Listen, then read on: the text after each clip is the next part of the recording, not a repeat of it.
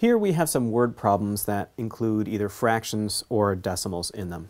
So let's take a look at these. The first one says, if 1/2 of the cards had been sold and there were 172 cards left, how many cards were printed? Now this one, if you think about it for a second, probably seems pretty obvious. You sold half the cards, you have 172 left, well that's the other half that you haven't sold yet. So really, the number that were originally there is just double that. If that's half the original, then we double that, and what do we get? 344? But let me show you how to put this together in an algebraic equation, because sometimes the math won't be quite so obvious to you, and if you know how to set up the problem, you'll be able to solve it correctly. So this says half of the cards had been sold and there were 172 cards left. The first piece of logic we need to know here is that this 172 is also half. So 1/2 of the total number of cards, and I'm going to call that x, and 1/2 of x, that's going to equal 172. X being the total number of cards. Well, of in math is almost always multiplication, so we can just multiply 1/2 times x equals 172. And then to solve for this, you would simply multiply both sides by 2 to get rid of that 1/2, and you would get x equals 344. Let's try the next one. This one says only 1/3 of the university students wanted to become teachers. If 3,360 did not want to become teachers, how many university students were there? So we're looking for the total number of university students. So we're going to call that x.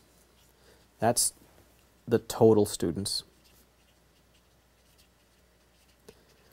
And it says 1/3 of university students wanted to become teachers, and then they tell us how many did not want to. Well, if 1/3 did, that means 2/3 did not.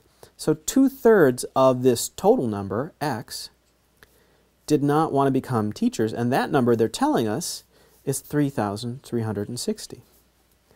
Now we have an equation that we can solve for x, and that will give us the total number of students.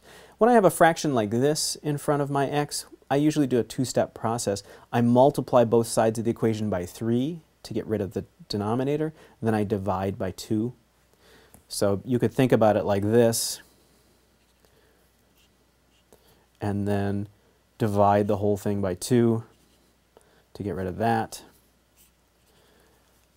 And the arithmetic comes down to 3,360 times 3 divided by 2, and that equals 5,040 students.